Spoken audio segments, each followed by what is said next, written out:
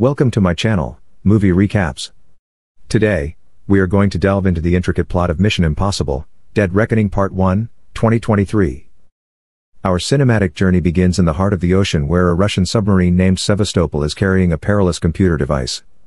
This device is unlocked with a unique cruciform key, divided into two halves. The crew spots an adversary submarine launching a missile at them. Astonishingly, both the enemy sub and their own missile vanish, only for their missile to return and obliterate the Sevastopol, claiming all lives aboard. Ethan Hunt, portrayed by Tom Cruise, is visited by a novice IMF agent under the disguise of a food delivery person. IMF director Eugene Kittredge, played by Henry Czerny, has a new mission for Ethan, to retrieve the special key being used for potentially disastrous purposes. He also reveals that Ilsa Faust, played by Rebecca Ferguson, might have gone rogue and is in possession of one half of the key.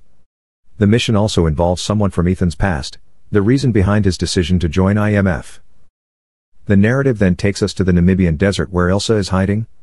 Ethan alerts her to his presence, leading to a chase sequence involving mercenaries, Ethan, and Ilsa in the midst of a sandstorm. Ethan and Ilsa manage to fend off the mercenaries, but Ilsa appears to be fatally injured. Next, we have Kittredge meeting with a group of intelligence agency leaders, named the Community, led by director Denelinger, played by Cary Elwes. They discuss the Entity, a self-learning and sentient computer device that has infiltrated several networks, including the Russian sub. Ethan, disguised, incapacitates the whole group except Kittredge, confronts him about the bounty on Ilsa, and escapes using a mask of Kittredge. Joined by Benji Dunn, Simon Pegg, and Luther Stickle, Ving Rhames, Ethan devises a plan to track down the person responsible for the Entity. They learn about a possible buyer for the key at an Abu Dhabi airport. However, they are pursued by Jasper Briggs, Shea Wiggum, and his partner Degas, Greg Tarzan Davis, agents from the Community. At the airport, a thrilling chain of events unfolds, involving a chase sequence, a bomb scare, and the introduction of new characters, Grace, Haley Atwell, and Gabriel, S.I. Morales. After a series of confrontations and near misses, Ethan decides to abort the mission. We then follow Ethan to Rome, where he finds Grace. He learns that she was hired by an anonymous person to find the second half of the key. After a high-intensity chase sequence through Rome, Grace manages to escape Ethan once again. Ethan then reunites with Benji, Luther, and Ilsa. They discuss the Entity and Gabriel. We learn about Mariella Garriga, a woman close to Ethan who was killed by Gabriel before Ethan joined IMF. The team then plans to infiltrate a party in Venice where Gabriel is expected to attend. At the party, they encounter several familiar faces, and the tension escalates. They learn about Alana Malpolis/White Widows, Vanessa Kirby, possession of the other key half and her involvement in the intricate plot. Amidst all this, Ilsa gets fatally stabbed by Gabriel.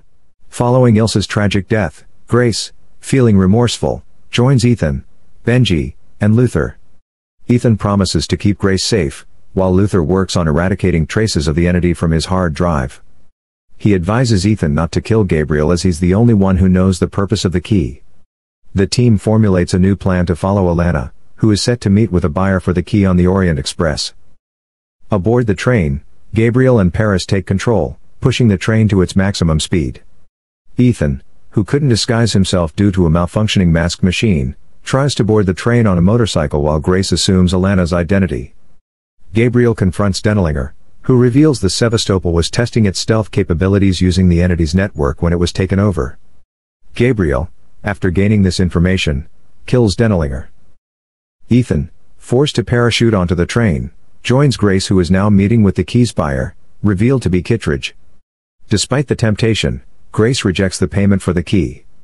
Chaos ensues when her cover is blown, leading to a high-stakes chase throughout the train. Gabriel plants a bomb to destroy an oncoming bridge. Ethan and Grace work to detach the train cars while ensuring the safety of the passengers. Paris, who Gabriel had left for dead, saves Ethan and Grace from a fatal fall from the exploding bridge. She provides Ethan with a crucial clue about the Sevastopol before losing consciousness. Grace, determined to make amends, decides to join the IMF. Gabriel, thinking he has won, discovers that Ethan swapped the key with a lighter, leaving him enraged.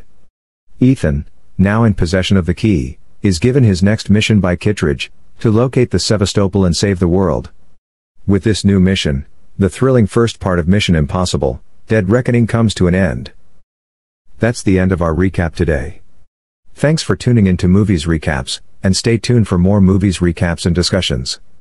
Please remember to like, share, and subscribe for more content.